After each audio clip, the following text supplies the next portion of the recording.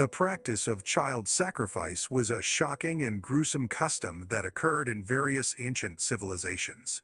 It is hard to fathom the idea of sacrificing innocent children, but for these civilizations, it was seen as necessary for appeasing the gods or ensuring prosperity.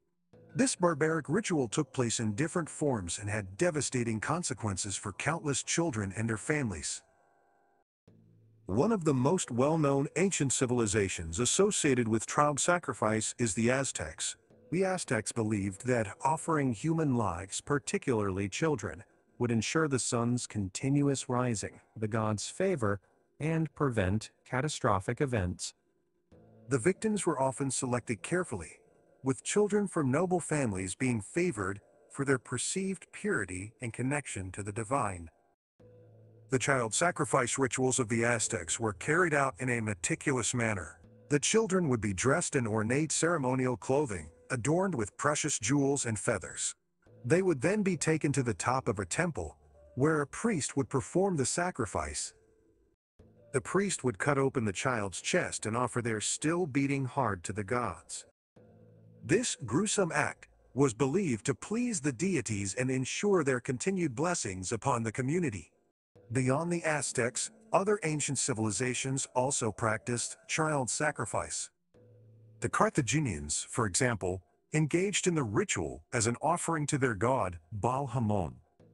The Greek historian, Diodorus Siculus, documented that the Carthaginians would build a colossus of bronze and place the child inside the statue's hollow abdomen.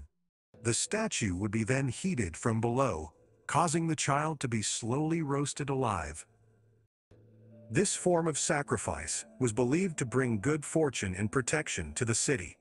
In ancient China, the practice of child sacrifice was intertwined with the belief in filial piety and ancestor worship. It was believed that sacrificing the child would ensure the deceased ancestor's well-being in the afterlife and bring prosperity to the family. The rituals involved burying the child alive at the base of a family ancestral grave. This act demonstrated the ultimate sacrifice a child could make for their family's honor and fortune. Child sacrifice also had a presence in the ancient Mayan civilization.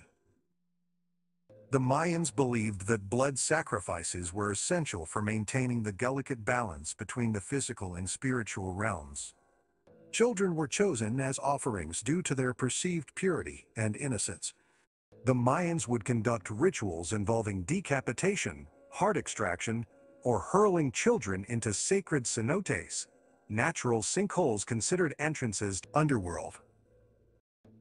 While these ancient civilizations viewed child sacrifice as integral to their religious practices and cultural beliefs, it is important to recognize the immense inner self and tragedy endured by the young victims.